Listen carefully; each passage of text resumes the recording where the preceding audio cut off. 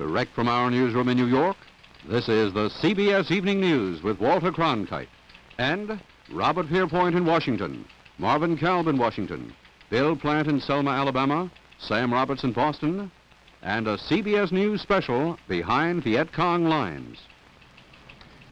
The enemy in Vietnam is all too often invisible, striking without warning from the shadows. But tonight, the face of the enemy in rare films of the Viet Cong in action. The film was shot by communist cameramen, processed in Vietnam, taken to Paris for editing, now shown for the first time on American television. Charles Kuralt, who has covered Vietnam's war in the field, is the narrator.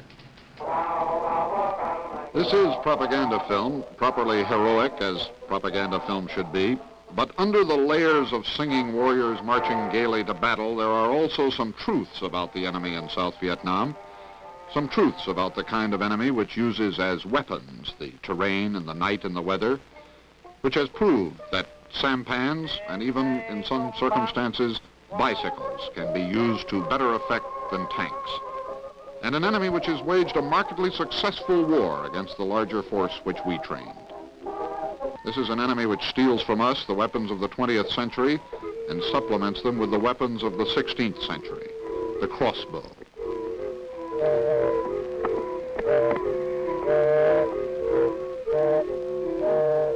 The spear launcher.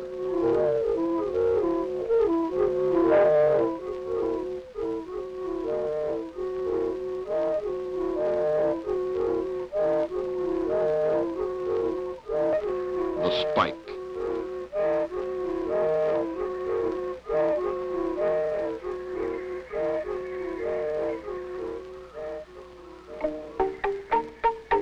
And the man trap. No correspondent who has ever ventured into the South Vietnamese countryside doubts the effectiveness of these lethal traps. They make you careful where you step. That's the idea. This music, by the way, came with the film.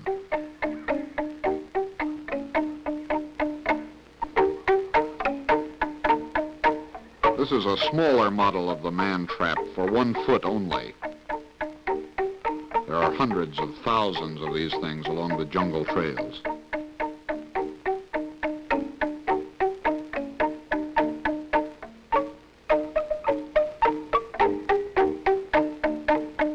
Carefully covered over, weathered down, they're invisible. And they do their damage.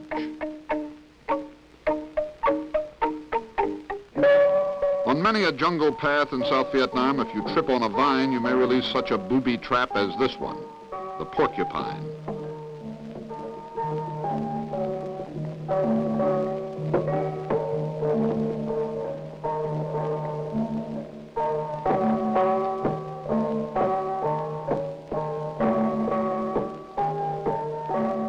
Lifted high up into the trees, this thing can sweep a whole squad from a trail.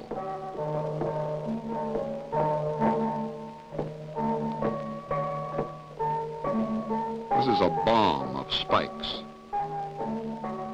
fashioned to drop from above.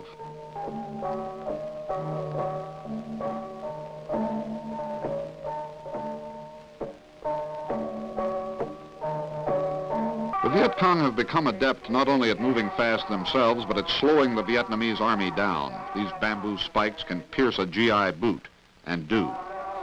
These are irregular troops of the Viet Cong, people from the villages in the universal black peasant costume, a kind of enemy very hard to know, who can fight for the Viet Cong at night and slip back into the villages in the daylight.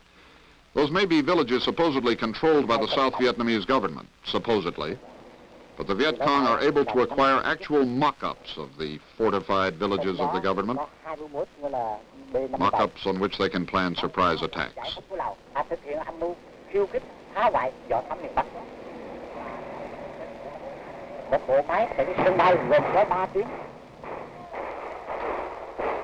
Those attacks are usually carried out by the Viet Cong regulars, uniformed, well hidden, usually armed with mortars and automatic weapons captured down the years from the French and the Americans, usually well trained. The professional army, which emerges from foxholes and tunnels to do battle. and which in the Vietnamese War has proved more than a match for the crack combat troops of the South, the American-advised Vietnamese Rangers.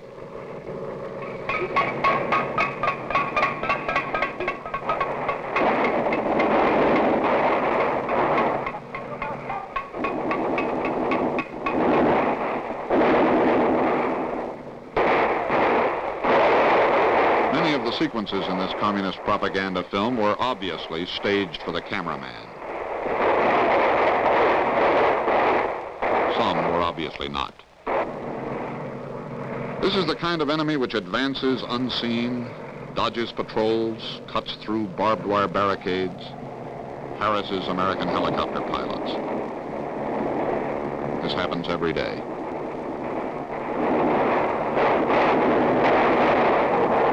It is also, incidentally, the kind of enemy which can carry heavy explosives to the very walls of American Army barracks filled with American soldiers. That happened in Pleiku night before last.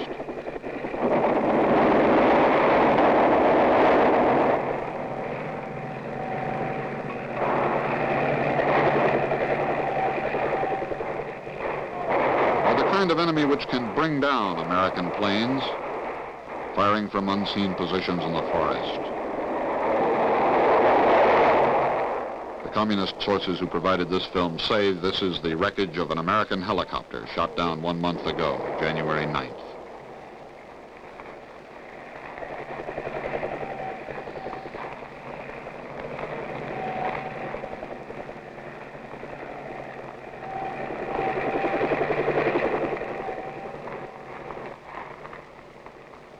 It is a cardinal principle of guerrilla warfare that you strip the battlefield clean of weapons. The Viet Cong always do. Only the South Vietnamese army dead are left here. The Viet Cong, dead and wounded whenever possible, are carried away after the battle. Women do that work. Women sometimes do that work for the South Vietnamese army as well. It is likely that they are sometimes the same women.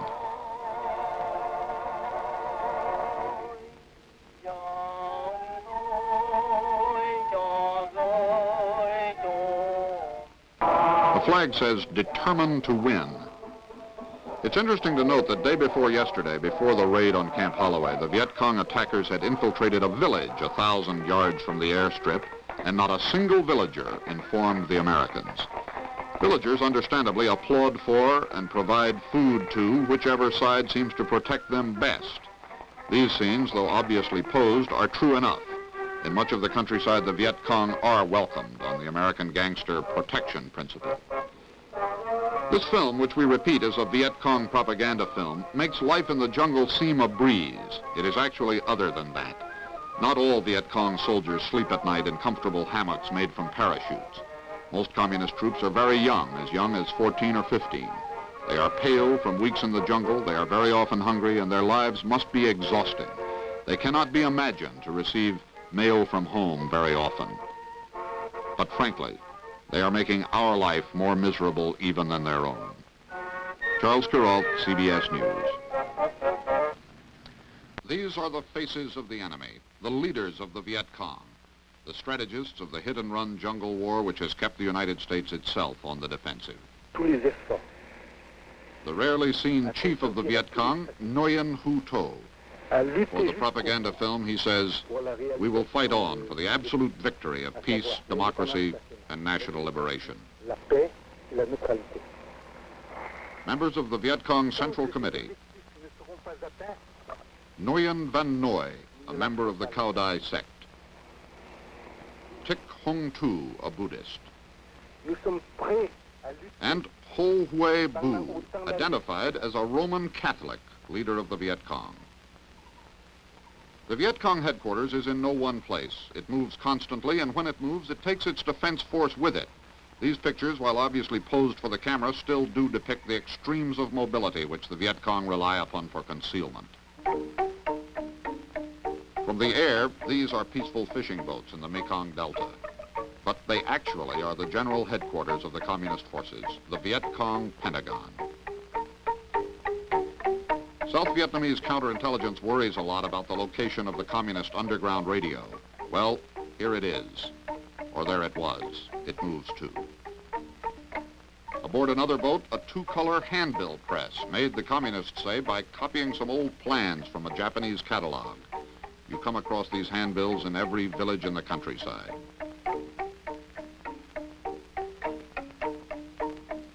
On still other boats, secretaries. Secretaries with typewriters, obviously pleased to have their pictures taken. And a communications boat, some of its equipment American-made and captured from the Vietnamese Army.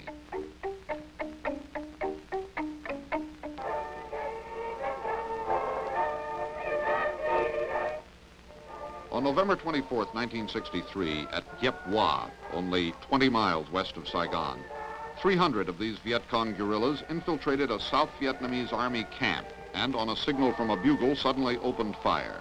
36 government soldiers were killed, 26 more wounded, and after 40 minutes, the Viet Cong withdrew after seizing machine guns, rifles, and mortars like these. After the action, 4 American advisors were listed as missing and presumed captured. They were captured, as this film shows. The Communists and the Defense Department agree on their names.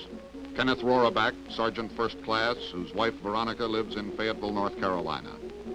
Isaac Camacho, Sergeant First Class of El Paso, Texas. Claude McClure, Specialist 5th Class, whose wife Rita lives in Chattanooga. And Sergeant George Smith of Chester, West Virginia.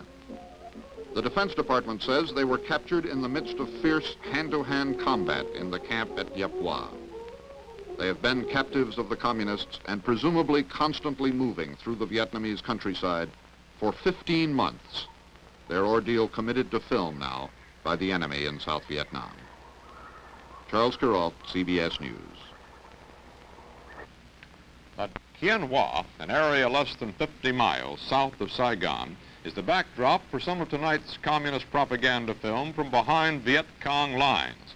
An indication, if we accept the communist word for it, of the relative impunity with which the guerrilla army can operate, even this close to the heavy concentration of Vietnamese and American troops around the capital. Charles Kuralt tells the story. This is a lesson in Viet Cong tactics. The South Vietnamese strategic hamlet of Cai Diet in Ban Tre province, fortified with earthworks, barbed wire, and guard towers. After it has been taken by the Viet Cong, they set about destroying its defenses. That will make it easier to take next time. The villagers pressed into service for the destruction will, if the usual form is followed, be pressed into service rebuilding it within a few hours when the South Vietnamese Army moves back in. Aerial surveillance is one of the Viet Cong's most serious problems. This propaganda film makes constant references to the spotter planes and the helicopters overhead, and to the Viet Cong ingenuity in thwarting the spotters. In this case, a whole Viet Cong village is being dismantled and moved to another place. There are examples of this, villages disappearing into the jungle. You cannot strafe them if you cannot find them.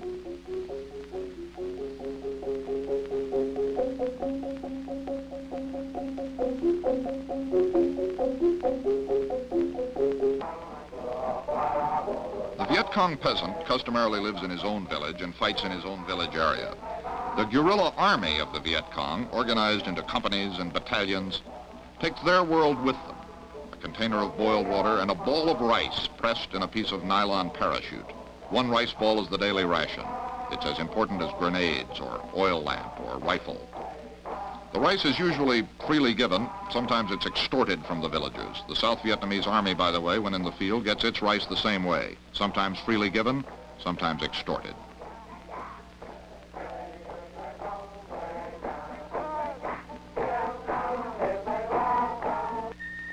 French tire, left over from the years of French domination of Indochina. It is no longer useful as a tire. It becomes a pair of sandals for a communist guerrilla. Others, by the way, wear the boots, sometimes the whole uniforms of captured and killed South Vietnamese soldiers. Government army troops have been known to tie handkerchiefs around their arms before a battle so they can tell each other from the enemy.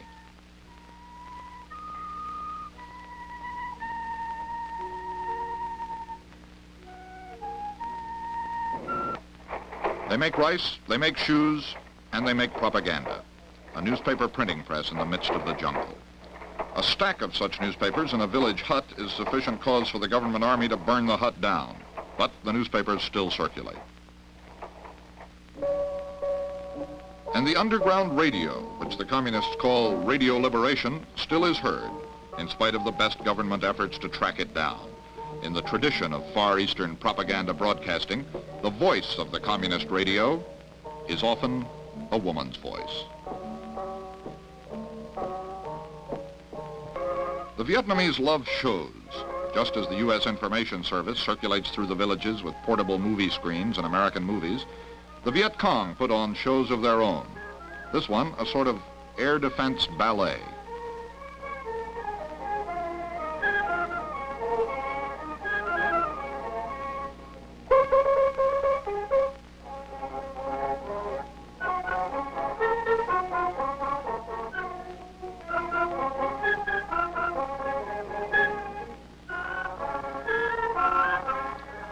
The villain here is supposed to be an American soldier making advances toward a defenseless Vietnamese housewife. The return of the communist hero husband.